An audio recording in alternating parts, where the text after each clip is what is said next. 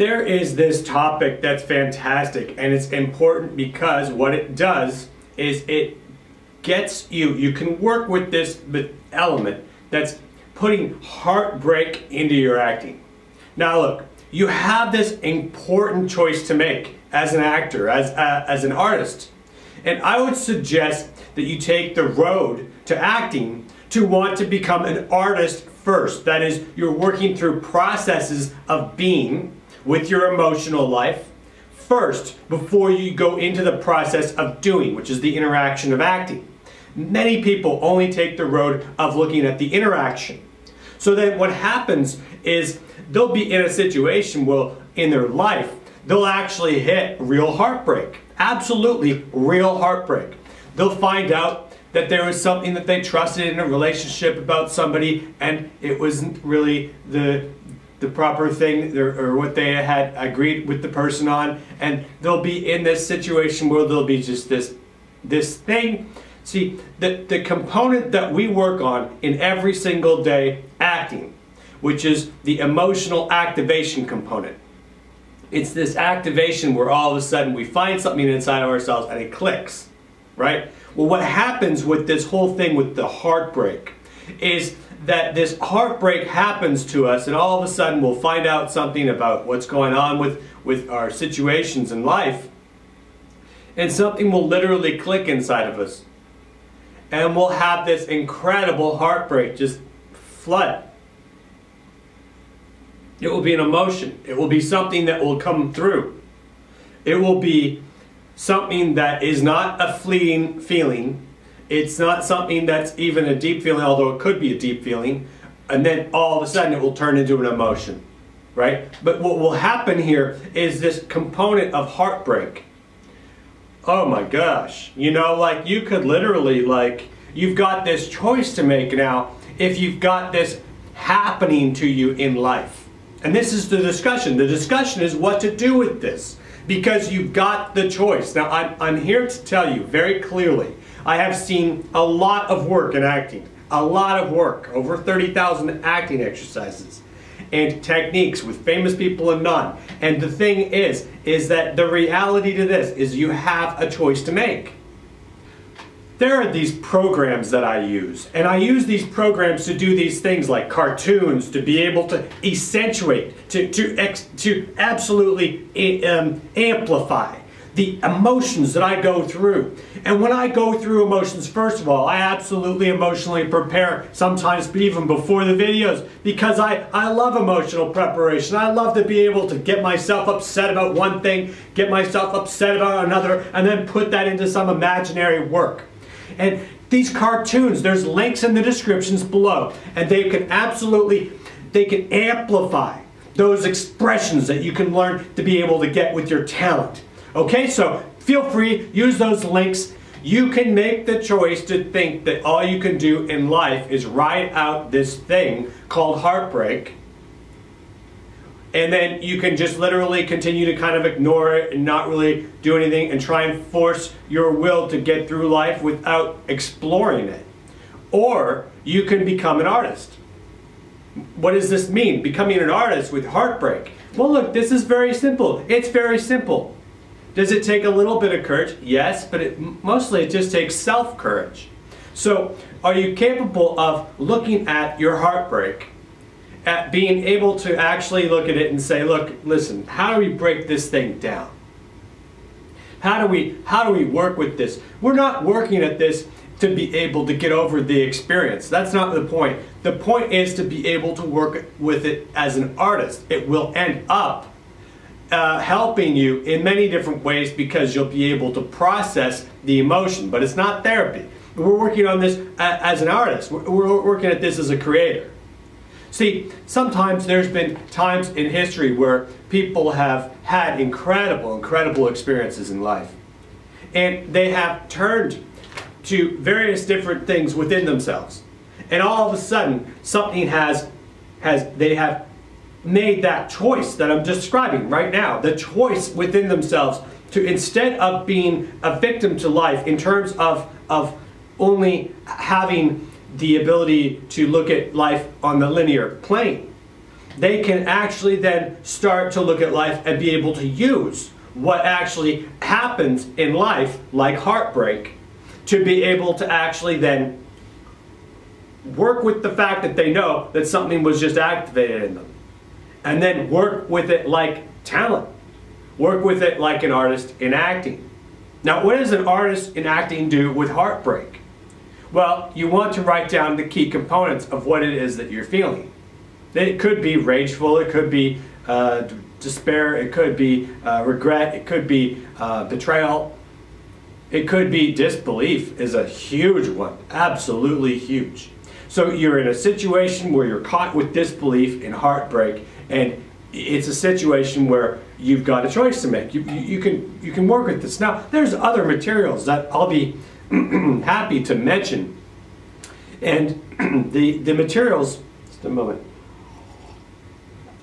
The materials that I would suggest is looking at this stuff with, now this is therapeutic materials, which is different than acting. But you could look at this where, you know, you're looking at being able to father or mother your inner child. You want to look at the ability so that you're able to be like the construct, or you're looking to be able to work with the construct. So we're looking at this to be able to extract the raw talent, right, from the broken heart. And the broken heart is something that you need to be able to, I mean, you might literally sit down, write down, and just write down the bullet point, it sucks. And then like an hour later, 2 hours later, you go back to your workbook, and you could literally then like sit down and have like a couple points, like, oh, I didn't trust this about the person, I didn't trust that about the person, or you know, there was this thing that was imbalanced about the relationship, or there was that thing that was imbalanced about the relationship. So you're starting to have this introspection. Now look, this again, I'm not talking about therapy. I'm talking about how to be able to turn heartbreak into artwork, into actual acting. Hi, I'm inviting you to actually join me live on the internet. And if you would, you can bring your own emotional preparation.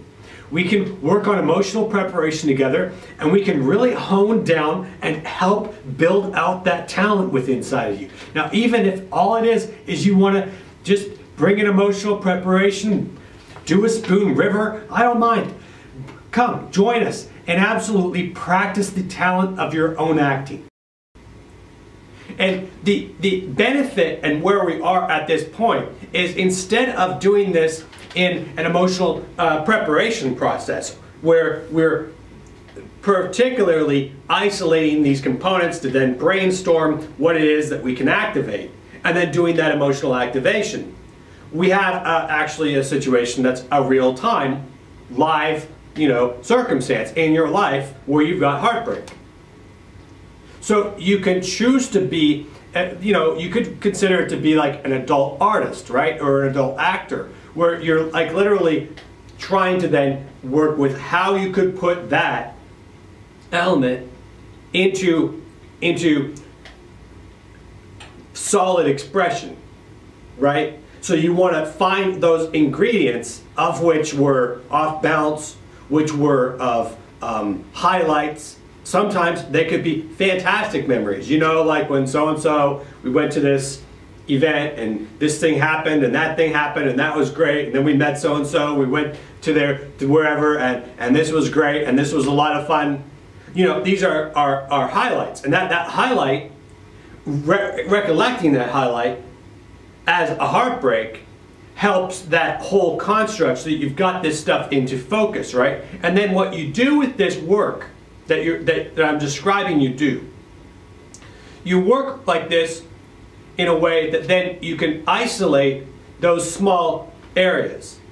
So you need a really good happy memory, then you go into really good happy memory, but now you can add a part. There was something that was bittersweet. See, bitterness is an ingredient for actors.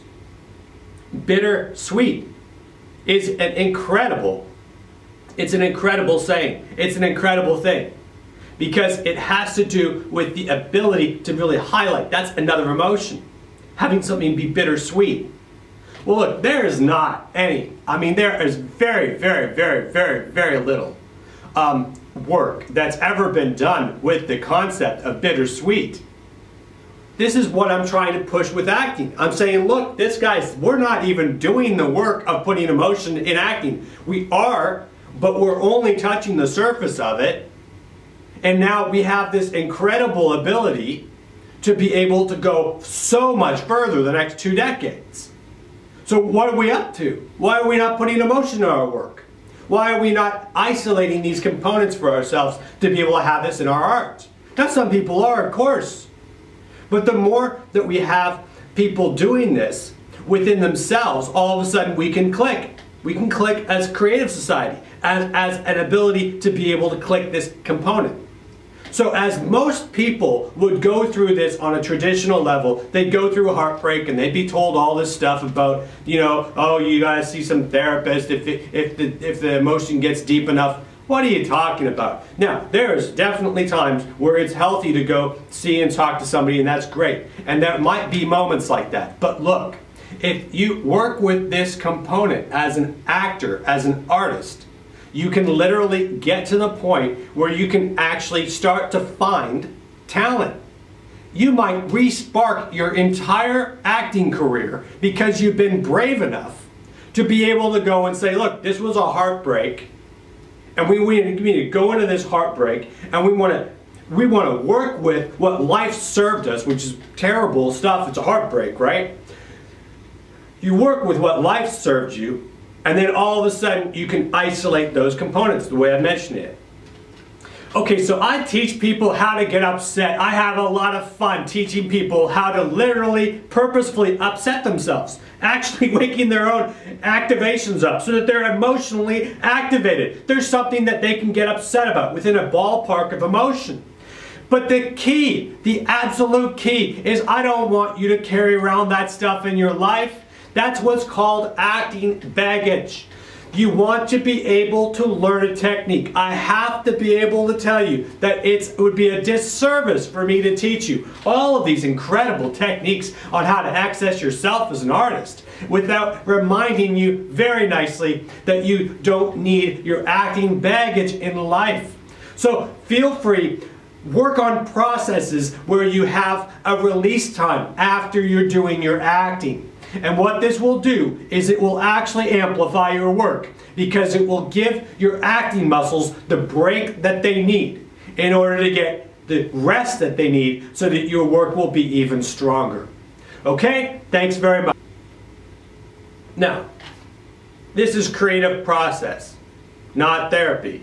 This is creative process.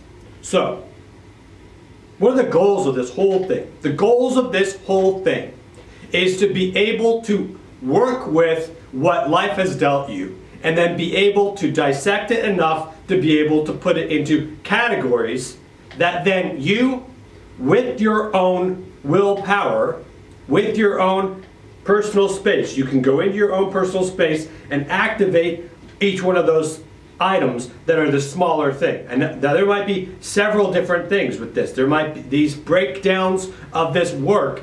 You might have 30 or 40 or 50.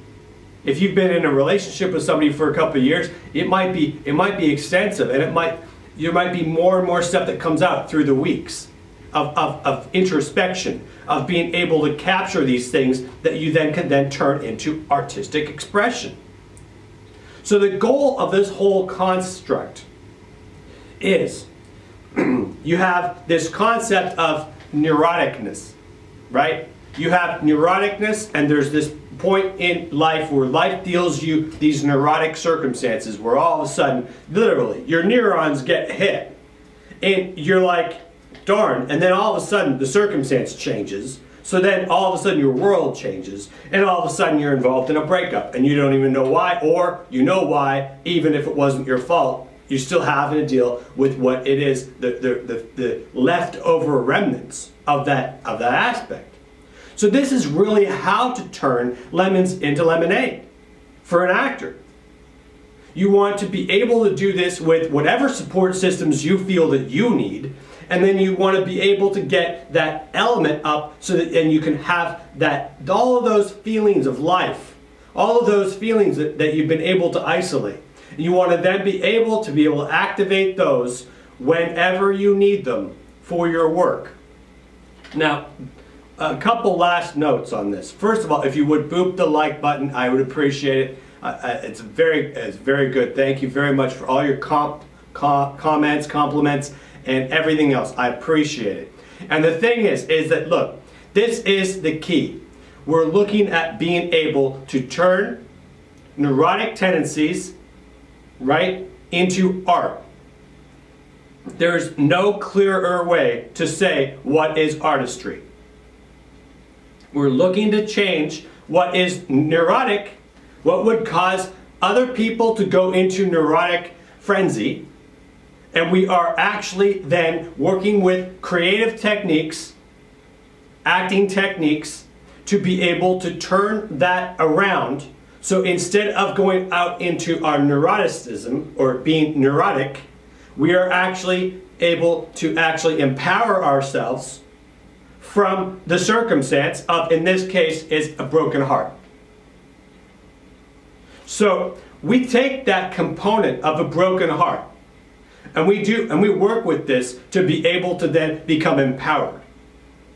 So I hope that this helps you. Let me know in the comment section. Send me a DM if you have to.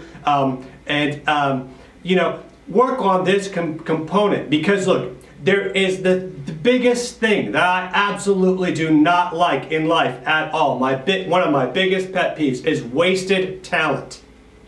And I have seen a lot of wasted talent. Listen, I have taught acting, I do teach acting, but I have seen a lot of acting and a lot of different teachers, and it's been sometimes very hard sometimes to realize, you know, I'll see a project of somebody, or I'll see some element of something, and I'll be like, man, I wish that these people just had a little bit more technique, because they would have been able to get more into their work. So then, you know, now that's on me, right? Now that's on me to be able to try and provide that for people, right? So it's a matter of being able to find these things that, instead of having these experiences in life coil you up so that you don't have any expression with them, all of a sudden they become something that's an empowerment tool for you as an actor, for you as an artist. Okay, so thanks for watching, and I'll see you in the next one.